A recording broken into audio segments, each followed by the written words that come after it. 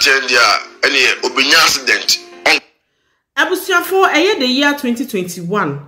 Eye osofobi ebehye nkom efa Twene Jonas Twene Jonas afi Twene 2022 antunimpo na 2023 atono ene amene wokase allegedly abetodwa se Twene Jonas ahwere ne nkwa ewo US abontema so yebekoni akokoti ensem na nipa no ekafa Twene Jonas na afi Twene Jonas the last words a wono akasa ebekaye na afi video anachese Twene Jonas enkofo wom eboni tu yesusu se sa nipa Twene Jonas no so eno so yakwakwhwe ne nia kamuni enkohwe video ni nya embra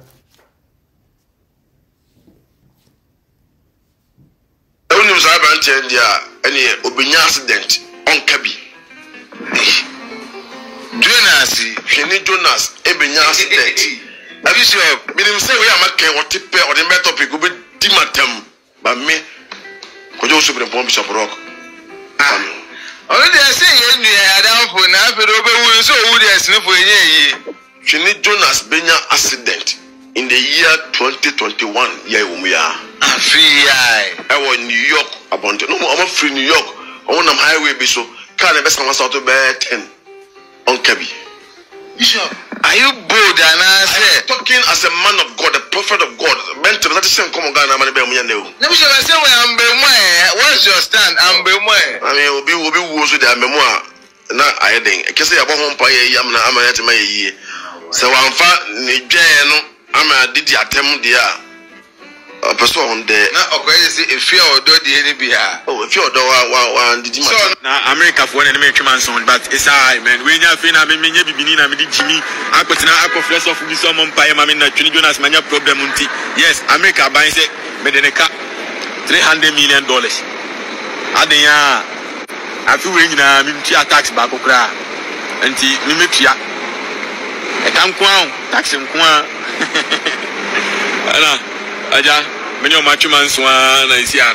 My lawyers near the Adena lawyers in a bum. No, my champ said, Fear Matuto, enemy casting in my Rolls Royce, my Bentley, my casting in some receipt in my bedroom, I'm a ton a week. My family, I'm BMW every week, I'm a top to $5,000. Sister Guma, Sister Guma, I buy a say, what is, so? What the tax and so, about $50 million. And $50 million in a year. A year check $300 million. I don't know me good PSC and see my initiative payment, my mama accountant now initiative payment, IRS. American no IRS. Si can be more than free, so I mind baby. But your much and much Matty, I said I'm going food yourself, Monon Pasiafo, don't seek my accounts, ma'am, young person BBS can be, but much I say. Omuni GD say, remember to me by Uba. That you may ban the Baba 30 and your medicine, Amana Ghana, I want to say, oh, Banes over they don't do it in America. It is Abusiafo na femi de mbekọ reports ayen sakaye isusu se ensem na etwegu no ebeye no krese yenua bema Christina yenua bema Twene Jonas allegedly what one anamo ewo NCR yenkenkan sansem we ema odia na say just recently a report reached our desk and stated that famous American influencer Twene Jonas has been bought to in a New York City by unknown Nkrofo. Since this news broke out on the internet, it has been going viral like a wildfire and taking over the internet by storm. As Twene Jonas is a noted personality in America and other countries like Ghana, new news has left people in a frenzy to know if this news is true or not. This sudden story continues to make headline on every social platform and leave netizens in a frenzy to search for it. A lot questions are being asked about Twene Jonas' new war. Meanwhile, we have covered all the imperative aspects of his story.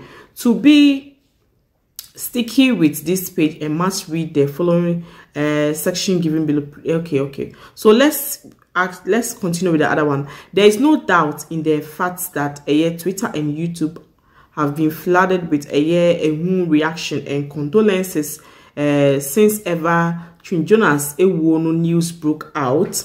According to the social media forward, Twene Jonas passed away after being in New York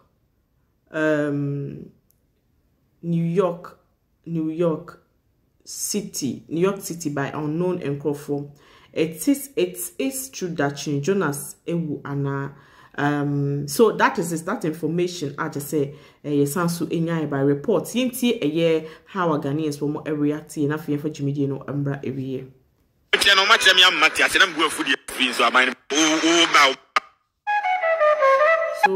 Ghanaians are mourning a year Twene Jonas since it's alleged say what one animal a year in Seattle.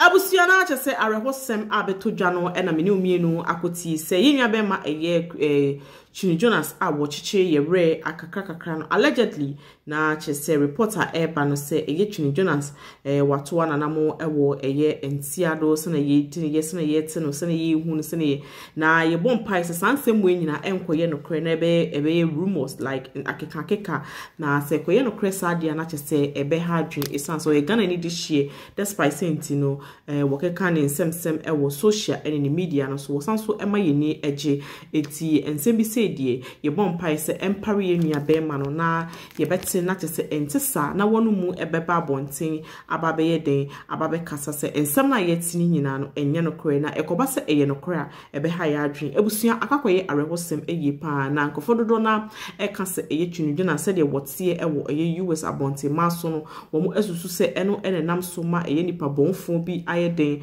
agene kra edi efini nsem ya isa se Twene Jonas eye na adwen senti US abontima so na wotene wonya emma eye Ghana ye enti no woye den obedidi eye empenifo atem ene dani den nyina de wo pe na wo beye den wo beye enti nkrofo na stati esusu senti eye Twene Jonas ebia na nipa bonfo bi na boni obi pa se wonkoye den enkoji enua no ekra emfa emfini nsem ba menum yenu nim se ebetimi abane se eye no kre ebetimi so abane se enye no kre na empa enya ye boni se sansem we ya yetinya ebeba se enye no kre na yenua bema no obeye den ono akasa beba abonten ababe kasa se ye ignore eye ensem na eye den etwegu ewo eye abefo ahomatenta kese so because ekoba se eye no kra ebe ha dwen eye pa esansa medi kanka we Ghana ni dihie no matter what or entertain ye ama ye ni etimi agenti eye news a eye news bone die menu mienu ye nyina ye nim se ye expect anase ye rehye emfa ma ye nua bema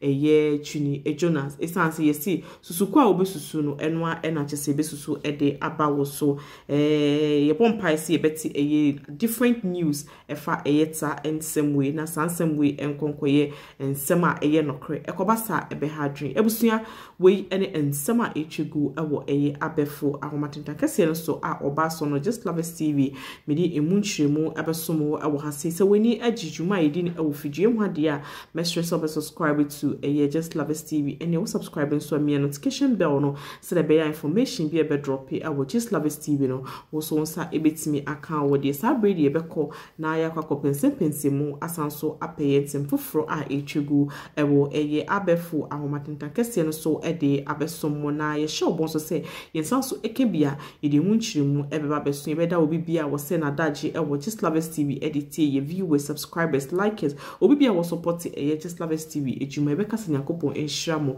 se mo koso a support ye ejuma yensano ejuma na ye eden ye upload videos a mo share video no ede ema ye nyina eye odosronko amowo ede ma eye Just Love TV entina mo dasa eye mo react say towards eye nyumedi ayedi ewase ebusua mesanso makobi makakoba be mu akopensem foforo a etwegu ewo eye abefo ahomatenta kese no so ede ababesomo na me share bon so mesanso ekebia meba bonte na me de emunchirimu ababesomo sima aha Just Love TV media na Just Love TV yen ene ye baba nsim mu sensem ne betodwa yeto yebo ababemu adwidwimu ehu se ensem na ye de eban edimu eyi anse ye de ensem no ababesomo ewase medamase obesanso atimika sima ebie me do bibia ase cha